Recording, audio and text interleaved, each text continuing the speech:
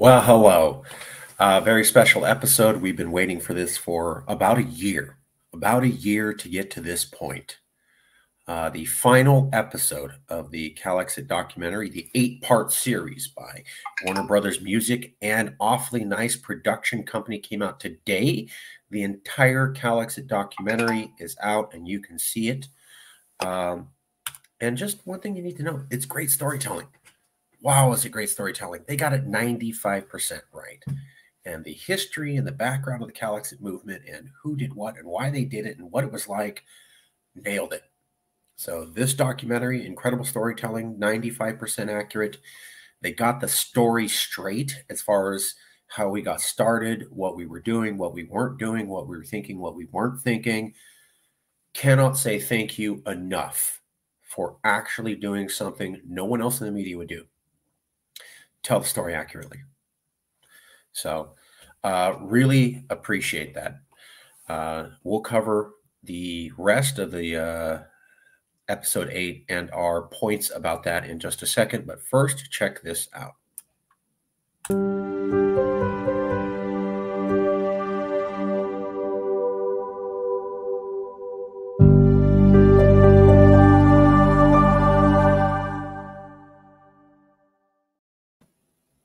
Well, you can see the cover for this video is the cover of the latest episode of the documentary. Let me show you that real quick. We're going to be reviewing this episode, episode 8, Alcatraz, The Last Resort, full episode, released 8 hours ago today, November 29, 2022. And we'll be covering excerpts from this. So let's get right into that. I want to play you a quote from that section. Give me 1 second. And we're going to base a lot of what we cover off of this. So here we go. Is also your enemy. In the months after Lewis posted his letter, he and Marcus became bitterly estranged, fighting over control of Yes California's social media handles and other issues. Lewis mocked the Calexit movement that he had co-founded.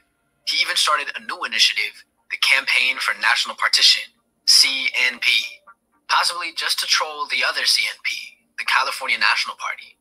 I still wanted to support the general mission of a national partition, a national divorce. And so I decided that Yes California would become the state-level chapter of a new national movement called the Campaign for National Partition, which also has the abbreviation CNP. It's, I would like to not confirm or deny if that was intentional. By the middle of 2022, Marcus and Lewis were no longer on speaking terms. Well, Marcus doesn't answer my calls, and so that's on him because he is going to be upset like a little baby. I think that Marcus needs some time to get over his frustration or whatever. I think that he may come around when he realizes that he's not able to make progress. He's going to miss the days when Louis Marinelli could get him some press attention. The fight with Lewis was embarrassing and a distraction. Marcus just wanted to move on.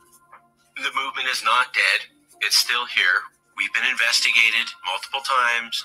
One guy is doing his best to burn the whole thing down and burn all the crops, but the entire rest of the movement doesn't follow him.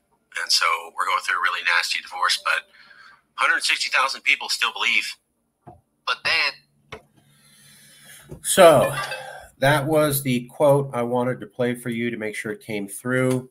And here's a couple things. So we're very appreciative for Awfully Nice and Warner Brothers Music to get this straight. They said at about minute 7:20 that I and Lewis were fighting over control of the social media channels. That's absolutely true. So after Lewis said that he was giving up control of the Facebook and Twitter page, and he wrote us an email saying it, and he announced publicly he was stepping down, he then tricked us and hacked back into both of those sites, kicked us off, and removed all of our posts.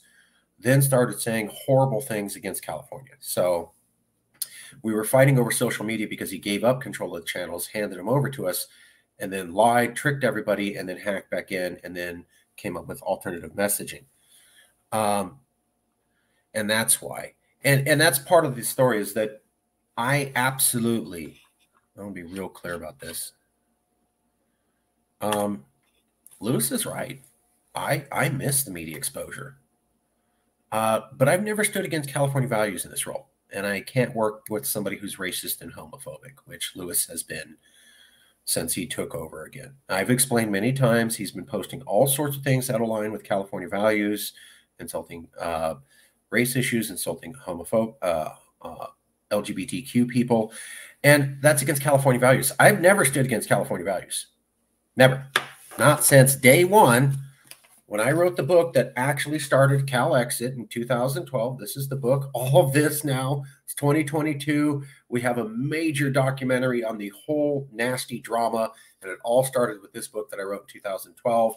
First article about Calexit by Tom Elias in 2013. And I've never stood against California values. So Lewis is right. I do miss the media exposure, but the idea that I can now work with somebody who said racist and homophobic things in California, that can never happen. It's a California-based movement. This is dumb.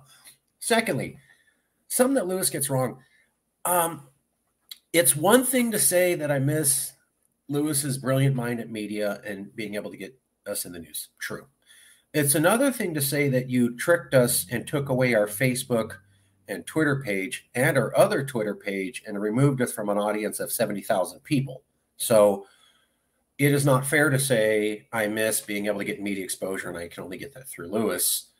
And he took our social media channels away from us, which would help us get media exposure after giving us to us. So that's a total lie on Lewis's part. So there's two different things between helping to get media exposure and taking away the vehicles that we would have that I could use to get media exposure. So Lewis is actually removing tools that we could use to get media exposure while saying, hey, work with me again.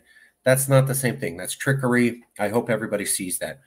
The other thing I wanted to point out was that I'm very pleased that they mentioned that we were cleared of the investigation at 8:39. So they found nothing. That's why I said only Lewis is being investigated, because they can't investigate us because they found nothing. Let me show you again what I was talking about. Here we go. FPPC document request to subpoena the bank accounts. Fair Political Practices Commission subpoenaed the bank accounts. Here you go. Here you go. All that paperwork, looking at the bank accounts, checking us out. And after conducting our investigation and review of the matter, we are closing this case without taking any enforcement action because the allegations have been disproven. So totally cleared from that. We were also cleared. State proved this. We were also cleared by these other investigations. So there was the Mueller investigation, the House Select Intelligence Committee investigation, the Senate Select Intelligence Committee investigation. Here we go. Mueller investigation, no collusion by any Americans. Report on investigation into 2016. Co-opted unwitting Americans, but didn't coordinate with them. National Intelligence Memorandum. The committee found the IRA co-opted unwitting Americans. Formal charge against indictment. And then here's the indictment, and they didn't mention us at all. House Permanent Select Intelligence Committee. They looked into all the Russia stuff. They found nothing related to us. So wanted to point that out. They mentioned that we were cleared of investigations. We were. I just showed that to you. Now, here's something I did want to get wrong. I did want to make sure to correct. So also in the audio clip I played you, you can see where Lewis is just a troll. So in this episode of the documentary, they really trash Lewis. I mean, they make Lewis look like a schizophrenic liar. And they basically ask if the guy's just a lifelong troll and a habitual liar. So it's all in the documentary. They constantly, they make him look like a sociopath, schizophrenic liar, almost quasi-criminal. That's what they did. So I also wanted to point out, this is classic Lewis. So I just played you an audio clip where he's laughing about screwing with the CMP's name. That's classic Lewis. This is proof of who he is. He likes trolling. He thought it was funny to screw with another group's name. He literally admitted it. So, and you got to watch the documentary where they show Lewis saying one thing and then saying another thing that completely contradicts it. However, I did want to point out that it is a totally fair criticism of me to say, why was I loyal to Louis Marinelli for so long? Completely fair. And like I've always told people, if you have fair criticisms, I'll answer them. That is a fair question to ask. That is a fair thing to get after me about. I don't agree that I was overly loyal, but I totally agree it's completely reasonable for everybody to debate this, question this, point this at me. I earned it. I have it coming. Absolutely. But I want to point something out. This isn't, they kind of did the same thing with this question that they did with the others. So what they do is I sent my information into the documentary crew and I did interviews, and they completely cut all of my information and all of my references and just go with the expert. Well, when you do that, yeah, I look crazy. But there's kind of a pattern here. So Stephen Marsh said that I had Social Security wrong. He was wrong. John Christensen said I was nuts, that water wouldn't be an issue in California. I never said that. I said water wasn't an issue if California seceded. Foreign trolling backed all of Calexit by Casey Michelle. Those are three specific factual arguments that I gave citations and answered questions to, and none of what I said was captured. So, you know, when you cut everything we say out, yeah, easy to make us look crazy. Sure. But I actually provided the correct information, and there was 3 times where it was just completely gutted and you never heard anything like what I said. So the fourth one now goes with this, which is, why did I stay loyal to Louis Marinelli for so long? I gave them the reasons. They actually included absolutely none of it. So it is a fair criticism to say, why was I loyal to Louis for so long? The impression, though, is that I'm nice and I'm naive. What was not mentioned, and I went over all this many times and sent references. And again, if you pull the facts out, yeah, it makes me look crazy. So let's go over some of those key facts here. Number one, as I said, Calexit never would have achieved California-wide media if Louis did not run for the assembly, and that's how Calexit got media in the first place. So when we were starting Sovereign California, and then it became Yes California, the first person to run for office was Louis, and Louis Marinelli was telling everybody there, including Theo, run for office. Nobody wanted to do it. I was even scared for running for office. So Louis was not the only person thinking of running for office. He was telling everybody to do it. Nobody did it. He was the only one willing, including me. If he hadn't run for office, we never would have got California-wide media. Period. End of story. That's what they were paying attention to. I'll show you the proof in a second. Now, the other thing is that, why did we go to the Dialogue of Nations? Well, we went to the Dialogue of Nations in Russia because we knew that that was the way to get American news. I've covered this many shows. This was not mentioned at all.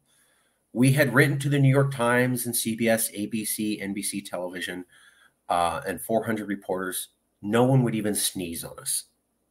We went to the Dialogue of Nations in Russia outside of America, and French, British, Russian, Chinese, Filipino, Japanese, you name it, Brazilian news covered us. And within 24 hours of that, you had the New York Times and NBC talking about us. So if we had not gone to the Dialogue of Nations, we never would have gotten European coverage, which means we never would have gotten American media coverage. And if we had never opened the fake embassy in Russia, we never would have been taken seriously in America or globally. The foreign embassy was my idea. I've always said that. I'm the foreign policy scholar, not Louis.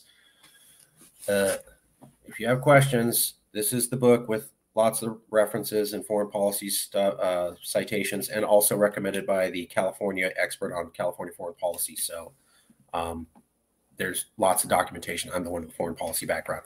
I was saying that because I knew it would be taken seriously if we could make it look like California would actually achieve international recognition.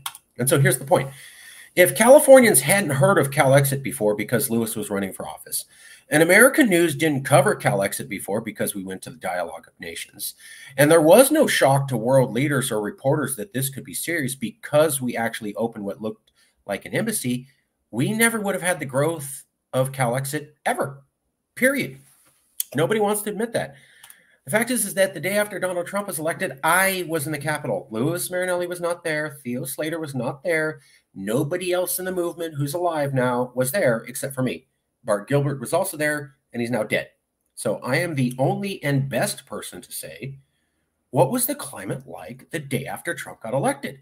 I was talking to the reporters, and the reporters were from around America and California, and they had already heard about we had been covered in the New York Times, and they'd already heard about us across America, and the California reporters had already heard about us. So when Trump was elected and we had massive growth, and that's when you heard about Calexit exploding, that was because the media covered us well. Why did the media cover us well when Trump got elected? Because the media had already covered us before. It's a rule in media. If you're covered by the media, they want to cover you. If you're not covered by the media, they don't want to cover you. Same thing with banking. If you have money, they want to give you a loan. If you don't have money, nobody wants to give you a loan. Same thing with media. If media sees that you've been covered by other media outlets, you're safe to talk to. If they don't, they're not sure, you're a risky commodity. Maybe you come on and say something whack job crazy. So if Louis didn't run for assembly, we wouldn't have got California news. If Louis didn't go to the Dialogue of Nations, which I agreed with, we wouldn't have got American news. Yes, that played out. And if we hadn't pushed for the embassy, we never would have been taken seriously. And it was the fact that we had California news and American news, and that we were taken seriously by academics, scholars, and government officials that created the cauldron that was the explosion for Calexit. Nobody wants to hear that. Everybody wants to hear the story of we could have just not had Louis here and made it happen on our own. I'm telling you, I'm the guy that started the whole thing, and that's a total lie. I was there when Louis was running for assembly. I was there when he asked other people to run and nobody was willing to. I was there when we went to the Dialogue of Nations, and the other Calexit group said, we're not going to that. We don't want to be associated with it. And they didn't get covered in the national news. And I was there when I said, let's make this embassy, because international recognition is the key part to actually pulling off secession.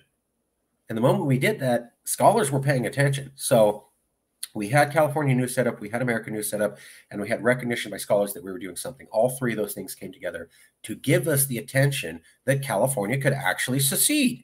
And if people in the media and around the world didn't actually think we could pull off the secession, they never would have covered us. So it is unfortunate, but it is true that if it was not for Louis, under my direction, we never would have got the media that it needed for us to get big. Nobody wants to hear that. I explained this to the documentarians. All of this was completely cut and none of it was mentioned, but it's the fact. It's the truth. That's what happened. So let me show you some references.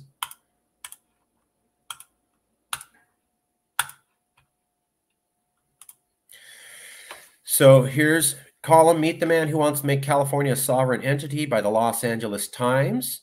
This is by Pat Morrison. Pat Morrison was featured in the documentary, and she's also the first public person to talk about California seceding. She wrote this article because Louis was running for assembly. Louis wasn't running for assembly, never would have got this article by Pulitzer Prize winning article author Pat Morrison. Secondly, Pat Morrison is friends with Robin Abkarian. And if Pat Morrison didn't like the interview with Louis, she never would have recommended to Robin Abkarian to do another interview with Louis, also because he's running for assembly. So, let's see here.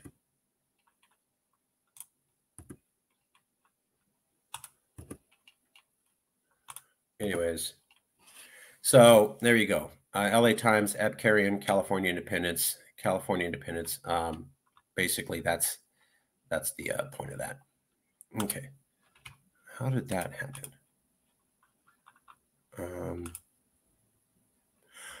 Here we go. Let me show you this.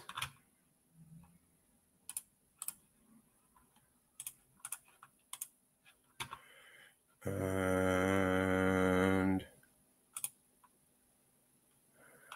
there. California Journal, Political Searcher Agitates. So that's by Robin Abkarian. There's me in the background. That's me right there with the shirt, with the sign. There's Louis. So we never would have got this article by the LA Times, and we never would have got this article by the LA Times if he wasn't running for assembly. That's what got us California news. That's what started the coverage in California. Secondly, here's the time when we went to the Dialogue of Nations, and the New York Times covers us for the first time. You will not find an earlier reference of Calexit, or there was any sort of California secession movement covered anywhere outside California, and certainly not a major American news, except for this New York Times article. And they don't slam us. They just say, hey, there's no talk about how we're stooges of Russia. It says we're really here just for media. We weren't even paid money. We're here for the media exposure. And that's obvious. So there was no slam. It was just like, yeah, these people are self-serving and they're here for the media. So that's what got us in the New York Times. Now, we opened the embassy, and then we got CBS News covering us. And this is what I want to point out to you. CBS News. Yes, California pro-secession movement now has international recognition. CBS News. Links to this article. So that's the point. Let me show you again. Just because I don't want anybody saying that's not true. These are uncomfortable facts. I get it, but this is the truth. Here's that thing. CBS News LA. Yes, California pro-secession movement now has international recognition. Sort of. There you go. That's me, and I forwarded it from Lewis to me, 2016. So that was the point. I literally just proved it to you. If he wasn't running for assembly, we wouldn't have got CA News. If we didn't go to the Dialogue of Nations, we wouldn't have got national news. If we didn't open the embassy, we wouldn't have taken seriously. And it's because of all three that the movement exploded. So it'd be nice to say, wouldn't it be great if he wasn't around and we could rewrite history, but that's just not true. CNP was not big enough. CNP was not running for office. I wasn't even ready to run for office. Nobody else was willing to do it. Now, I was the front runner on the ground, and I backed all of these decisions. But they are the reason why we got the attention that we did. Okay, final point. At the end of the documentary, they say, about 25 minutes, Shateska, the moderator, says, you know, it looks like Calexit's plan is to solve problems by avoiding them, meaning that we think America's falling apart, and the way to save ourselves is to leave America. That's absolutely true. That is a 100% correct summation of us. Our plan is to leave as a way of solving problems. However, then the documentary suggests, well, you know, what is really needed is not a separation like Calexit. That's not the right answer. What we really need is to come together in America. And they talk about the Zapatistas and the Haudenosaunee Confederacy, also known as the Iroquois. And they say, you know, Calexit, we don't need that. What we need is to come together. And here's some great examples of people coming together. The Zapatistas in Mexico and the Iroquois Confederacy. Let me show you how those are ridiculous points. So none of this was mentioned in the documentary. It took me about 2 minutes to find it online, though.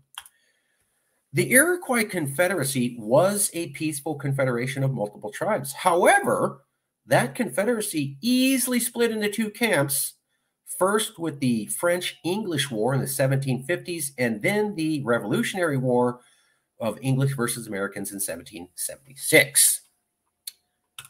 So in the Battle of Lake George, a group called the Catholic Mohawk, who were with the English, fought the French Mohawk. The Iroquois hoped that aiding the British would bring them favors after the war. A few French warriors joined the campaign. By contrast, Canadian Iroquois joined the French. The Tuscarora and the Oneida sided with the colonists, the Americans, while the Mohawk, Seneca, Onondaga, and Cayuga remained loyal to England.